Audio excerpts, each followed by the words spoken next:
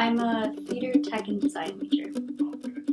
I guess daily life is we kind of learn everything about theater. I had to take an acting class my freshman year, which was interesting. I think it helped a lot. How was that for you? Is that when you decided like, this is not for me, or you kind of just like, I knew that we had to take it coming into this major just because we're liberal arts versus like a conservatory, but it was weird, but I think it helped a lot with just like speaking in public in general, so I thought it was fine in the end. And my class was all tech majors, so it wasn't like we were competing against actors, so.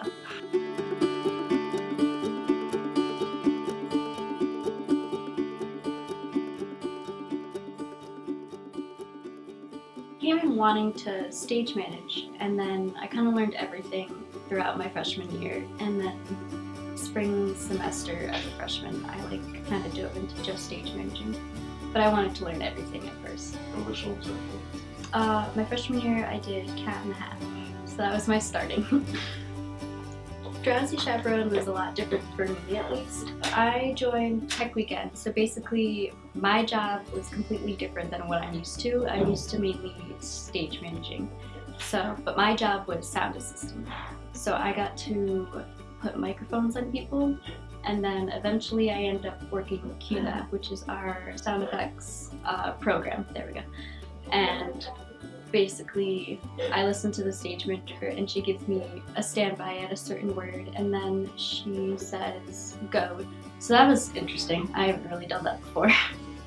But it was fun, and that was basically Tech Weekend. We worked 10 out of 12 hours. We got 2 1-hour meal breaks, and we just cued. We did dress rehearsals, we did a sits pro where the orchestra just comes in and the actors sing, and it was fun. Do you know anything about how to work with orchestra and the sound, or how to get the sound balance with the actors, microphones and stuff? Personally, I don't know as much as our sound designer. I just know it's really difficult.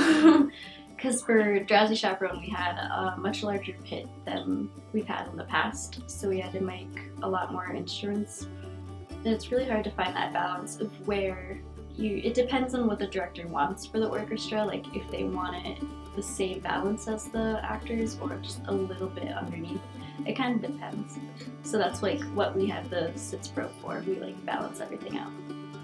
So we have our lighting designer, and he gives us a plot where we hang all the lights.